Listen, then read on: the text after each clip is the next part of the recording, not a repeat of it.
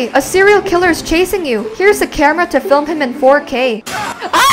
It's theory time! Hey, I'm the Global Cherry and we'll be uncovering a shocking theory and secret details in the Outlast Trials. Before we begin, subscribe, like the video, and enjoy the show. In Outlast Trials, you are abducted by Murkoff Corporation. According to Red Barrel's video game writer JT Petty, you, the victim, are deemed worthless by society, and the government turns a blind eye to your disappearance. Ouch! You later wake up in a facility where you are forced to take part in questionable experiments.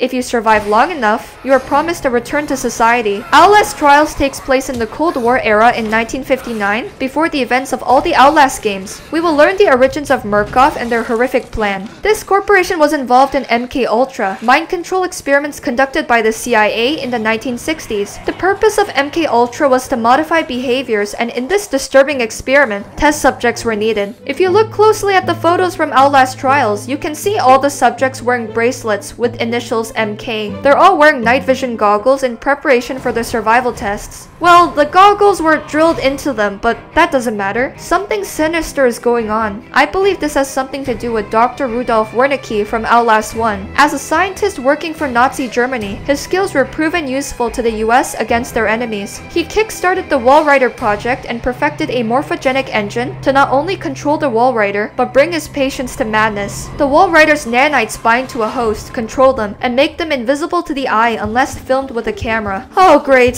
the Walrider's a vlogger. Don't come after me, please. Could the purpose of Outlast Trials be to find the perfect candidate for the Walrider? Let's look at interesting secret details in the Outlast Trials. The garage poster has 666 on it. You and the other victims will explore different sets within the facility like a toy factory. You can also fight back in Outlast Trials with throwables, traps, and mines. However, who are we fighting?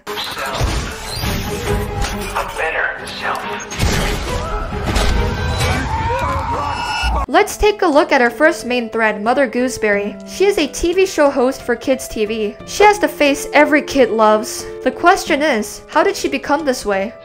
Wicked child! After a facial incident, she lost her job and her sweet nature. Her face has been burnt off and she's stapled on another person's face. In addition to her accident, she has daddy issues, leading to the creation of her creepy hand puppet, a representation of her horrid and abusive father. Our second thread is Coyle, a police officer with a distorted notion of law. He will put a twist on whatever he thinks is right. He likes to torture his victims with an electric baton in many different ways, including very sus ways. The devs described him as having a twisted way of showing love. These two characters sound horrible, right? Well, at the end of the trailer, a man says, "Thank you for volunteering for the therapy. We're all going to get better together." Could Gooseberry and Coyle be exposed to the engine in hopes of treating their trauma? It will remain a mystery. Overall, what can we expect from this new Outlast game?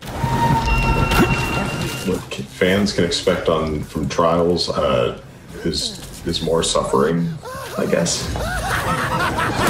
Someone claimed they released a game leak from the Outlast Trials. It features the protagonist running from a creepy doctor in the facility. On another note, what did Murkoff Corporation do after Outlast Trials? They reopened Mount Massive Asylum under the guise of a charitable organization in 2009. This asylum was originally shut down due to MK-Ultra being tested on inmates. Inmates could not even recall murdering each other. Why would Murkoff reopen the asylum? They wanted to devolve patients into variants and experimentation in attempts to create a host for the Walrider. They were also known to institutionalize, torture, or kill anyone who exposed Murkoff and their plans to the public. David Annapurna was one of the asylum's staff processed as a mentally unstable patient for threatening to expose Murkoff to the press. He might be this guy. And you can't control it. Nobody. If I do, he'll kill you. He's coming now. Trigger!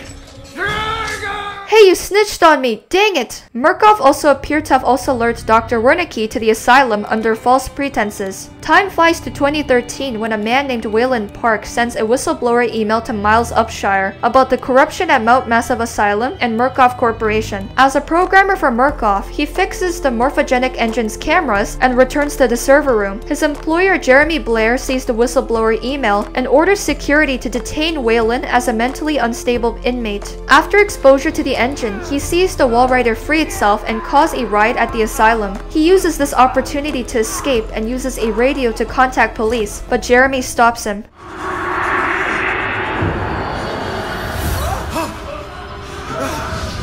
After falling a few floors down, Wayland has to escape Gluskin, a depraved man with an obsession to find a wife by making men into his wife with unpleasant methods. In Gluskin's mind, if there's a hole, there's a goal.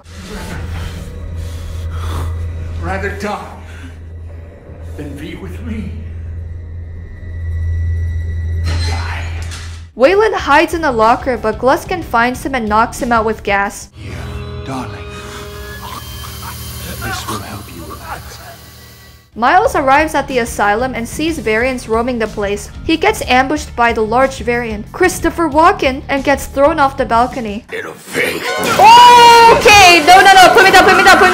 It's Christopher Walken. A priest named Father Martin hovers over him and tells him to guard his life. He also sedates Miles when he tries to escape through the security room. Before losing consciousness, Miles sees on a camera feed an entity taking out the Murkoff security team. It's the Wall Rider. Our Lord, the Wall Rider, tearing his truth into the unbelievers. The only way out of this place is the truth. He gains consciousness and keeps running from ongoing threats, only to be rescued by an ex-Murkoff employee, Richard Traeger.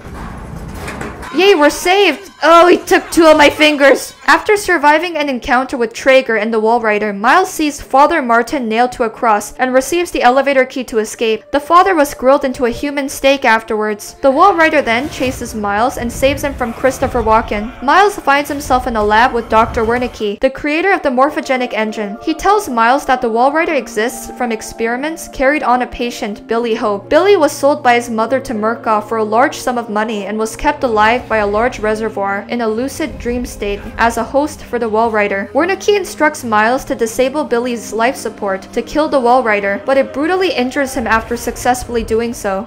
You have to stop him to murder Billy.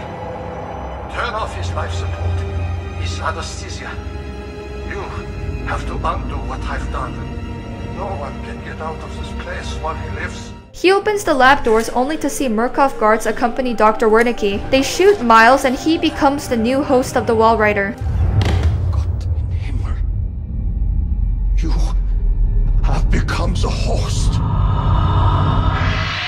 Jesus God, what is that thing? Wayland kills Gluskin, sees Father Martin's burning church from the window, and Murkoff's security hovering over Traeger's corpse. He reaches the asylum's exit only to be stabbed by Jeremy Blair. Jeremy tells Wayland that he will not live to tell the truth to the public. Miles, the new Wall Rider, kills Jeremy and wishes Wayland well as he drives away from the asylum in his car. No one can know. No one.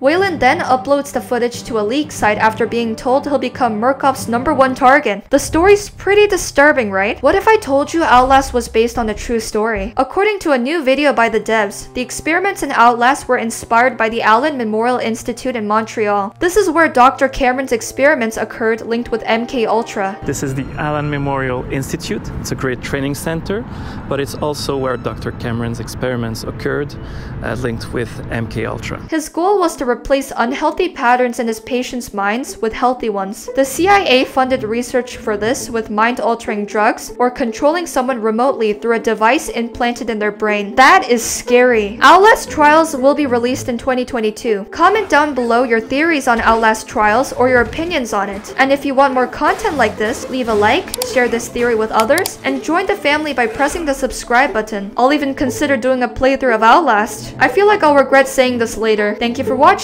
and that's all.